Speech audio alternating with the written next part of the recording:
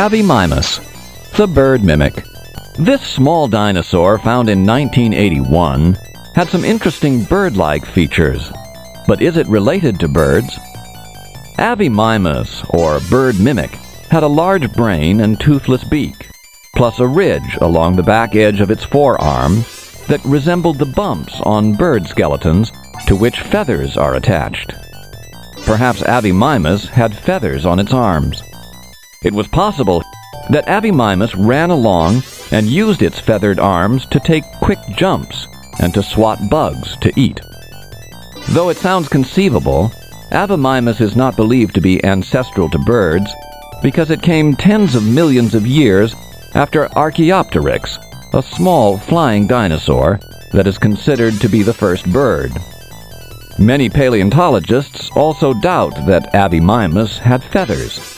This is because feathers are extremely complicated, much more complex than they look, and scientists find it difficult to believe that feathers could have evolved twice